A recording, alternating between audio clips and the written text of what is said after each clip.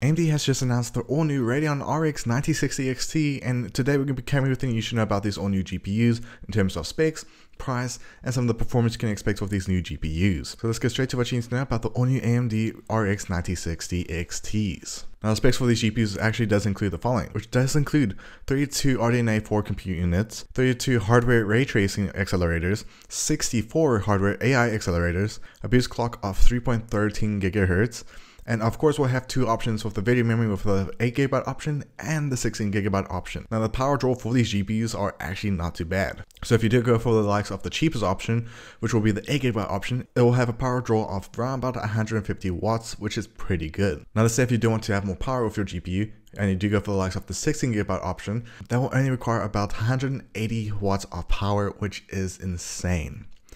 Now, going to some of the pricing of these GPUs, it's actually very interesting.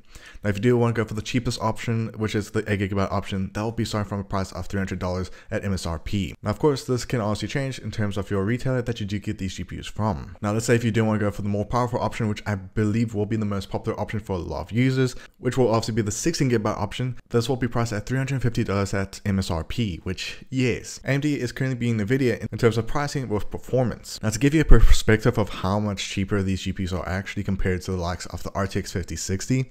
The cheapest option for the RTX 5060 is priced at $380, which is obviously the RTX 5060 Ti with 8GB of memory. And basically you can go for the likes of the 16GB option with the RX 9060 and still a lot cheaper and does have more performance, which does take us to the performance side of these GPUs. Now for the RX 9060 compared to the likes of the NVIDIA RTX 5060 Ti, AMD's GPUs are expected to be 6% more faster when it comes to gaming without any upscaling at all, which means yes, AMD does have better raw performance, and this is also at 1440p, which means yes, AMD does have a good GPU in terms of price and obviously performance. Otherwise, that's everything you should know about these new GPUs, and of course these GPUs will be available with both options on June 5th, so it's not long of a wait.